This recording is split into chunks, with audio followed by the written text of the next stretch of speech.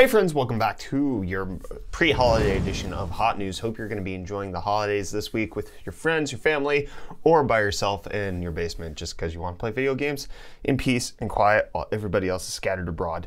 That's what I'm going to be doing. And you can do that in style if you decor your room with some displates. Yes, my friends, our sponsor for today is Displate. If you go to displate.com/UFD Tech Official, you can pick up some really amazing metal prints that mount on your wall with magnets, so they're super easy to put up in case you screw it up. It's at a crooked angle. Well, it's on a magnet, so you just rotate it, my friend. Bam, there you go. You get sexy ones like these Final Fantasy posters we have behind me, or anything else that might suit your taste and style. Let's say you're a minimalist artist or you like, retro movies. They have stuff for you all over there on displate.com/UFD Tech Official. Use the link in the video description, pick one up, use the sale coupon codes that they have, save money.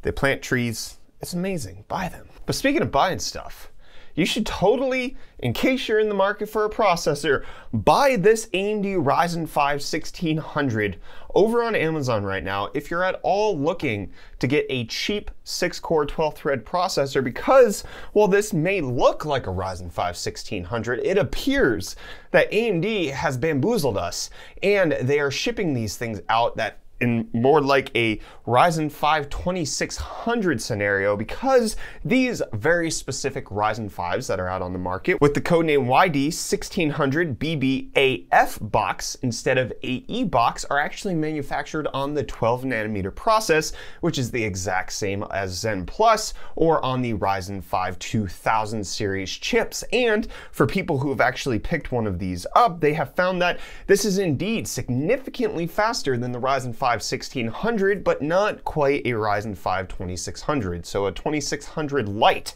But considering that the price that it's currently going for on Amazon is $85, that is remarkably cheap. You're getting so much bang for your buck for this. A 2600 Lite for $85 is a phenomenal value, and it looks like AMD is doing this for who knows what reason. It could be that they're phasing out the 14nm process and they're trying to consolidate everything to the 12nm process, but they don't want to drop the original Ryzen because people view the Ryzen 5 1600 as the super entry-level one, but it's actually more cost-effective for them to give them better chips by just giving people bin 2600s that couldn't quite make the cut, which is apparently what is going on with this 1600. It doesn't have as good overclocking or memory overclocking potential, but all things being said, it's better than a regular Ryzen 5 1600. So if you've been holding off at all and you've been waiting to pick up a new Ryzen chip, this may be the one to get. This Ryzen 5 1600, you have to make sure it says AF and not AE. The AE is the regular 14nm. The AF, Ryzen AF chip, is the new one that is slightly faster than its normal one. So if you want to pick that up, we have an Amazon affiliate link in our video description. Apparently Micro Center is also selling these for around $80, but you'd have to check again in person to make sure that it says Ryzen AF. But another product that AMD might be launching soon is the Radeon RX 5600 XT. There are now leaked benchmarks as well as filings going on for this graphics card that are out there. It looks like it might come with 6 or 8 gigabytes of VRAM and be about 30 to 35% faster than one of these, the 5500 XT, which just launched to less than stellar fanfare, $200 for something that we've been getting for the past several years. It's okay. The 5600 XT, though, looks to be a stellar replacement for the Vega 56, and as long as it comes in at a decent price bracket, will be a worthwhile pickup. It looks like AMD might be announcing these over at CES when that launches in a couple weeks. But on top of that, there's also been leaked benchmarks and filings for an 8-core 16-thread APU from AMD based on their Renoir architecture, which is Zen 2 CPU plus Vega graphics smushed together. And it looks like these will be coming to mobile, which would put a lot of pressure over on Intel, considering that they've held the mobile crown for so long. Bringing Zen 2 chips to a Ryzen 7 4800H or a 4700U could mean that Intel's grasp on the gaming laptop market might go away. Very much like how they've lost the grasp on the desktop gaming market in the past few months. So that could be happening sometime soon. Again, this is another announcement that we're expecting from AMD at CES for these 8-core 16-thread APUs going into the mobile variants. But Intel, not wanting to take anything lying down, they have decided to hire yet another AMD executive. Somebody who's worked at AMD for 15 plus years is now transferring over as the vice president discrete GPU SoC and will work under Intel's graphics and throughput computing hardware engineering group, which is headed by former AMD member Raja Koduri. So I really have a hard time keeping track, but Intel has poached so many people from AMD's GPU division. It's not even funny at this point, and very clearly looks like a hiring strategy of theirs. Who are the successful people at AMD?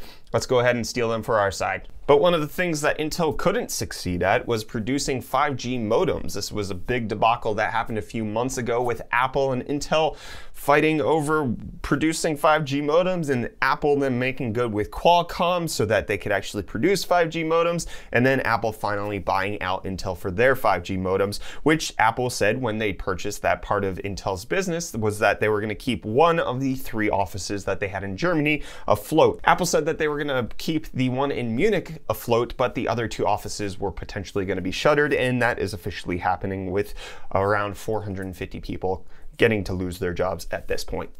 It sucks. But let's transfer over into something that sucks a little less for the environment, and that is apparently Tesla has code in the Tesla Model 3s that could indicate that they could go up to a 100 kilowatt hour battery, as well as gain a ludicrous mode, 2 things that are sorely lacking from the Model 3, although for a $50,000 to $60,000 car, the Tesla Model 3 Performance Edition, having a 0 to 60 in around 3 seconds isn't really a whole lot to sneeze at, but getting that extra ludicrous mode to put it near 2.5 would bring it in class of the Tesla Model S, but obviously for a price increase. The big thing that I think a lot of people want, even if it's not the extra speed of the ludicrous mode, would be that 100 kilowatt hour battery, because that would mean that they'd be able to get around 420 miles of range, which is one of Elon Musk's favorite number, and would be a huge upgrade from the current 322, which is the highest of the currently available Tesla Model 3s on the long range all-wheel drive. So these are things that are pretty exciting. However, there is some indication that the code, while it is in the Tesla Model 3's code setup,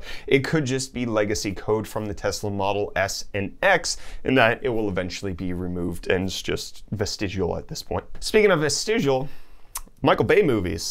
Yes, my friends, the new Michael Bay movie 6 Underground is now available on Netflix. The only reason I'm talking about this is because in my research for Hot News Today, I saw this title for an article which said Netflix's 6 Underground is Chocobo racing without the Final Fantasy, and that means I now have to watch it. Thank you, Michael Bay. I really appreciate you. And Motorola appreciates every single one of you who's super interested in the Motorola Razr, which is the foldable clamshell phone that they announced, which is supposed to be harkening back to one of the most successful phones that they've ever had, which was the previous Razr. I'm not so sold on it, but apparently Motorola is saying that there was unprecedented amount of interest from their consumers, and because demand has been high, it's quickly outgrown their supply predictions. So Motorola has decided to adjust Razr's pre-sale and launch timing to better meet consumer demand, and they don't have a date for that yet. It was apparently supposed to go on pre-order December 26th, the day after Christmas, and then be available for shipping January 9th, but now they've moved those dates to indefinite, which, if I had to guess, means that they never actually were planning on shipping these. At least from my perspective, the way I would view this is that they were expecting a few people to be interested in their $1,500 phone, and then when they had to inevitably shift the supply dates on these phones, it would only upset a few people. But apparently thousands of you are ridiculous enough to spend $1,500 on a phone you had decades ago. Well, they are going to piss off a whole lot of people if they don't meet their actual supply dates. So they have to shutter it. Because typically, you know, selling out of a phone because it's so popular is actually a really good thing. There's no reason to push back production if you're going to sell out of a phone. Apple does this all the time. Other phone manufacturers do this all of the time. Why is Motorola shying away from selling out? Well, it's because they weren't going to be able to make delivery on it. That's my hypothesis, my conjecture. But you know what I don't have to conjecture about? Cats. It's a terrible movie. And some would have it, it's a terrible musical. How dare you! I know my editor Catlin right now is freaking out that I said that, but them's the facts on the internet. Some people really hate Cats as a musical. Your opinion is invalid. And basically everybody hates it as a movie. $95 million budget, made way less than that at the box office this past week because it's just an atrocious movie. But on top of that, the VFX in the movie were also just crap, awful. They were disgusting. With their patches of skin missing on cats, they were clipping through walls. There were people who were just normal people in the background that they didn't CG out. It was just a nightmare. Well, Universal has decided to take the video game approach and to patch it after launch. Yes, my friends, we're getting a day 4 patch, day 5 patch, I don't care when it's came out. Anyways, they're gonna be patching it in the movie theater to fix VFX issues that were already in the movie. Obviously, this isn't gonna improve the movie whatsoever. It's just gonna mean that cats' tails aren't glitching, or it's gonna fix the fact that Judi Dench's cat hand turns into a human hand with a wedding ring on it, mind you, and then back into a cat hand. It's gonna fix all of that. But it's still going to be a garbage movie. Unfortunately, because Universal has decided that this is a digital release only movie and it's not actually on film, you're not going to be able to one day find those mythical original cat cuts out on the eBay to have it for your home theater where you like to watch original versions of garbage cinematic movies. No, my friends, this is gone forever. Judi Dench's wedding ring, forever lost in the annals of history. Just like this episode of Hot News, because I'm going to end it there. Thank you all so much for watching this episode. Let me know what was your favorite part. Have you seen Cats? Did you like it? You probably didn't. Let me know down below in the comments. Anyways, don't forget to check out our sponsor, Displate, displate.com/UFDTechOfficial. Get dope metal prints that look magnificent on your wall.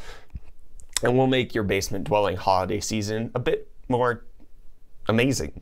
I was going to say festive, but that's up to you. Sephiroth's not exactly festive. He's just Sephiroth. I'm going to stop rambling. Thank you so much. See you guys next time. Bye.